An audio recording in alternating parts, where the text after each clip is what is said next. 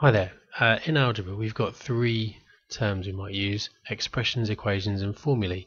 And it's important to know what each one means. So we're going to have a look at some examples of which one's which, and you're going to have a try and put these ones in the correct place. So first of all, we'll start with expressions. So this is our expression here. It's an expression because x and y can be anything. You've got to multiply x by 3 and you've got to multiply y by 7.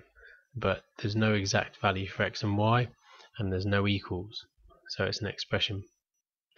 If you've got an equals, it can be an equation or a formula. This one's an equation because there's only one value that x can take, or there's only a specific value that x can take, so it becomes an equation as well. This one's got an equals in it as well, as the same as the equation. However, this one's a formula because it's a set of numbers and letters that tells you how to work something out, and that's what a formula is for.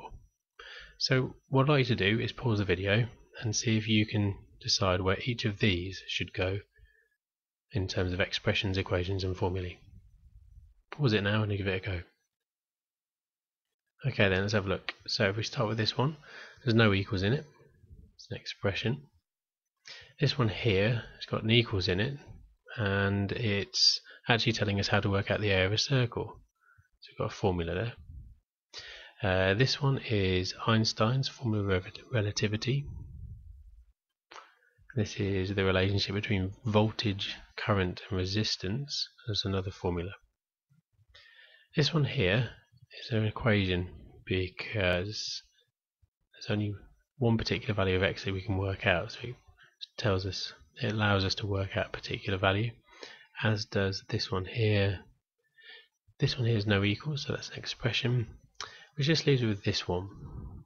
Now it's got two variables in it, x and y. It's not telling us how to work something out, it's actually giving us a relationship between two variables, and hence that makes that one over an equation. Hopefully you can refer back to this when you need to define them. Thank you for your time.